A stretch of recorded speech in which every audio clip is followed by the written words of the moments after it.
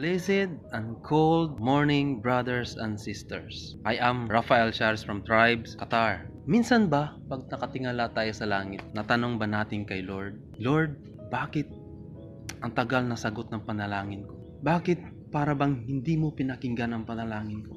Instead, we ask that question to God. We should ask ourselves why God did not hear my prayer.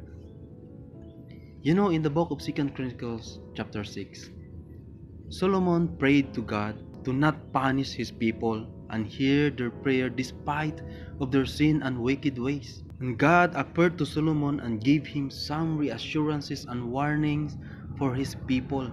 In 2 Chronicles chapter 7 verse 14, and this verse is our devotion day.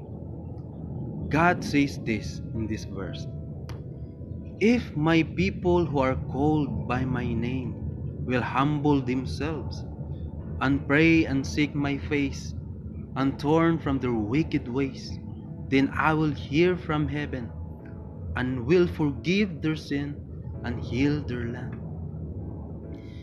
The scripture is addressed to the nation of Israel. The Israelites are God's chosen people. He had a covenant relationship with them.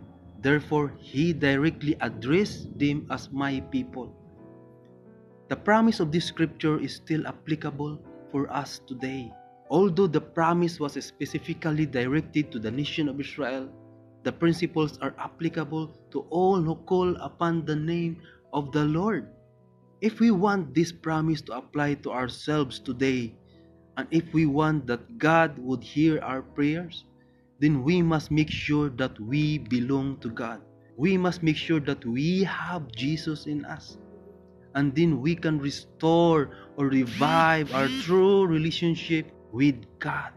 Now, here are some specific actions we must do before the Lord. The first one, humble ourselves.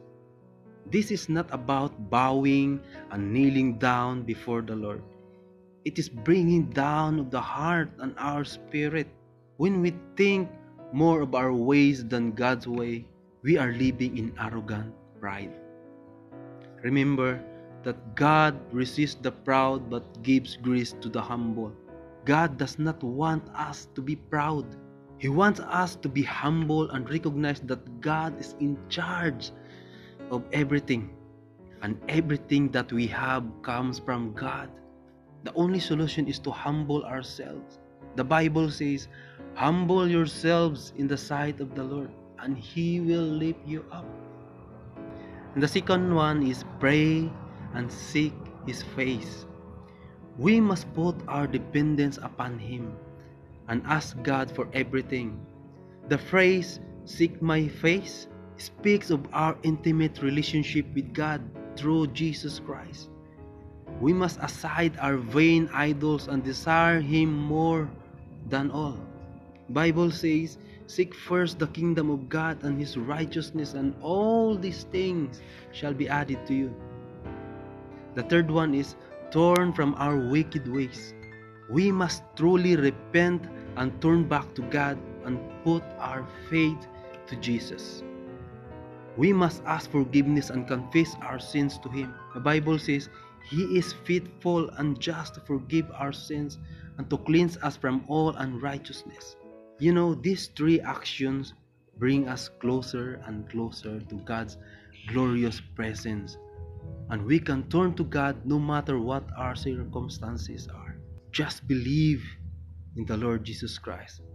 Have faith in Him, because He is the one who presents our prayers to God. Hallelujah. That's all for our devotion today. Shalom.